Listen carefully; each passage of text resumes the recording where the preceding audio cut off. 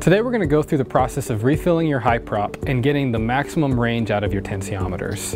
And it all starts with degassing the water. First we're going to start with the Hyprop sensor base. And the first thing you should do is get your DI water and your syringe with the needle tip and fill it with water. It's good to do a little degassing of the water before you start. The way you degas water is by putting your finger on the tip of the syringe and pulling vacuum, and you should begin to see bubbles forming. When you're done, you remove the air.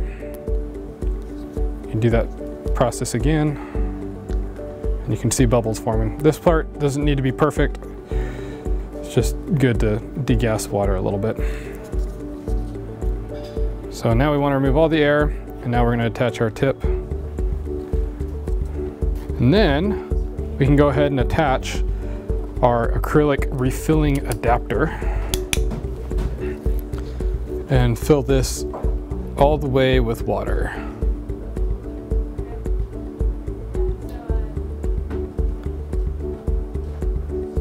So first, what we want to do is fill the sensor holes with a little bit of water.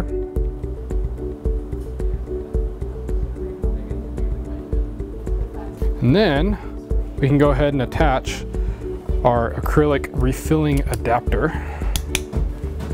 Okay, now we want to grab our syringe that has the locking adapters and the tube on it.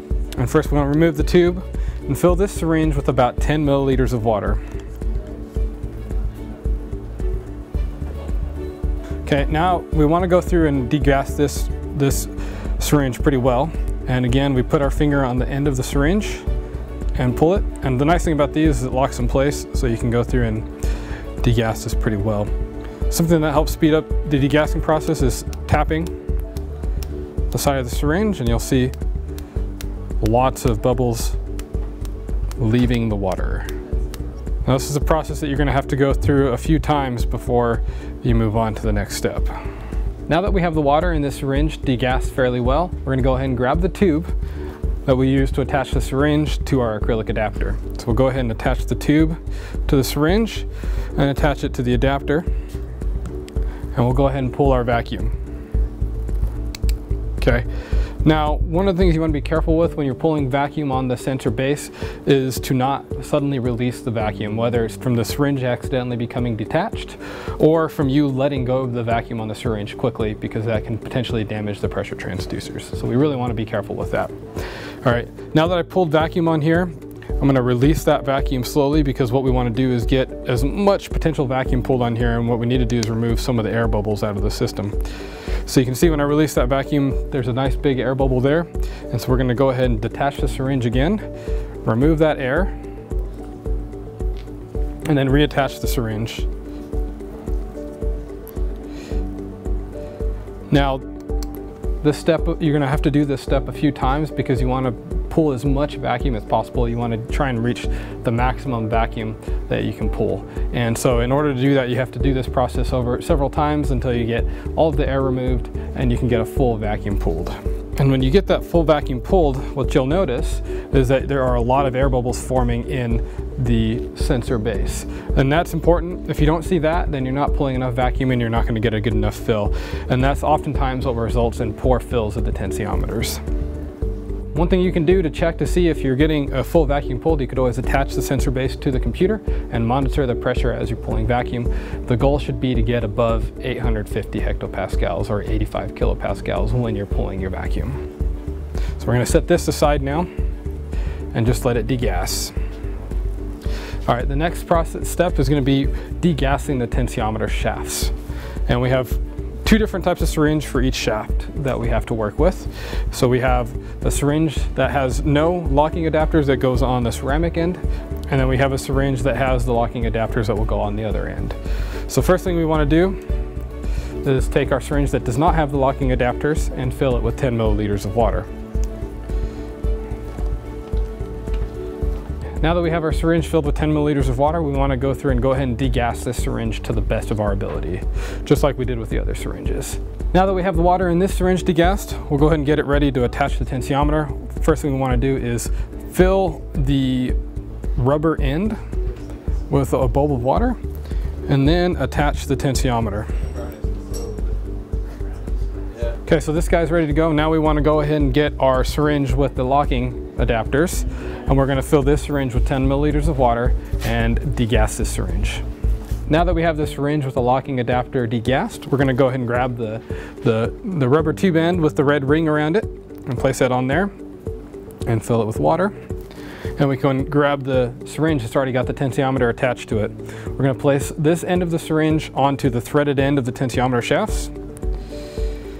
Just going to slide it on. Okay. Now that we have that connected, what we want to do is we're going to pull a vacuum on this syringe that has the locking adapters. And what we're going to start doing is, one, we're going to start filling the tensiometer shaft with water and degassing the water at the same time. And one of the things you can do to help get the air out of the shaft is by tapping it. But it looks like this one's actually already pretty good.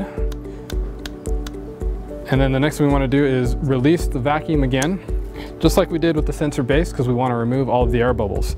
So we'll go ahead and remove this part and remove the air bubbles again and reattach it. We're going to pull vacuum again with this. We got some air bubbles forming in there, but they're all coming out pretty easily. You just want to do this a couple times until you get the bulk of the large air bubbles out. So now we're getting to a good point where we only have a small air bubble remaining. So we'll go ahead and remove that last air bubble and reattach it and apply our vacuum again. Okay, now that we have this pretty much set to go and under a good level of vacuum, what we want to do is just go ahead and set it aside and let it degas. Ideally, you want to let it degas overnight. At least you should let it degas for a couple hours to get a good fill on the tensiometers. But if you want to get the best fill, it's best to let it degas overnight. Now you want to go ahead and follow those same steps again with the other tensiometer shaft. Get that degassed really well and set it aside and let it degas for 24 hours along with the other tensiometer. Now that we have our syringes degassed and ready to go, we're going to go ahead and attach the syringes to the Hyprop base and get everything set up to start a measurement. So one of the first things we want to do is go ahead and disconnect our Hyprop from the refilling system. And pull it right there. And we need to remove the acrylic adapter and let the water spread out across the sensor unit. All right. The next thing we need to do is grab our tensiometer shafts and get those ready to go. So we can go and disconnect those from the vacuum system. And we'll pull the cup out because we want to keep the ceramic wet so we don't let it dry out. So first, I always like to start with the larger tensiometer shaft just because there's more room before I wind up sticking my fingers in the water. So we'll grab this silicone tube, attach it to the ceramic end. We want to fill it with water, again, to keep the ceramic wet while we're going through the setup process. One of the things we want to do while we're attaching the tensiometer shaft to the sensor base is keep an eye on the pressure on the sensor using the software on the computer.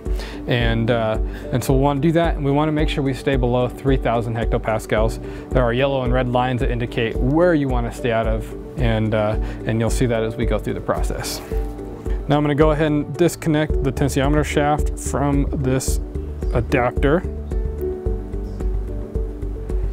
All right, we have that ready to go. One of the things you want to try and do when you are removing this, you want to try and maintain that little meniscus of water maintain that bulb of water on the end of the tensiometer shaft, because that helps us keep us from getting air bubbles trapped in the tensiometer when we're attaching it to the sensor base.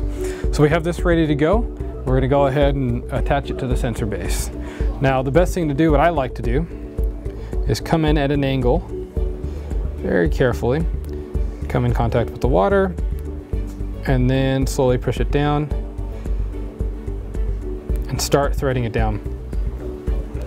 Now, you want to take this process slowly because you do not want to damage the pressure transducers by doing it too fast. While we're threading this down, we want to make sure we do this process slowly and keep an eye on the computer to make sure we do not damage the pressure transducers, make sure we do not overpressurize them. So we're going to continue to watch the pressure while we thread this down. When we reach the O-ring, we're going to see a quick spike in the pressure, And that's where we really got to be careful when we're threading the tensiometer down. But once you get to this point, you want to do a quarter to half turn. Ideally, what you just want it to feel, you want it to feel like it's tight. And that just helps ensure that you don't get any air coming into the tensiometer while vacuum's being pulled as the soil's drying from the O-ring. We only want this to happen due to normal cavitation. Now we want to go ahead and follow those same steps again with the other tensiometer shaft, get that attached, and we should be ready to go. So these are the steps for degassing and refilling the tensiometers for the Hyprop. Hopefully these tips will help you maximize the full range of your tensiometers and get that extended range that you can get with these special tensiometers for the Hyprop.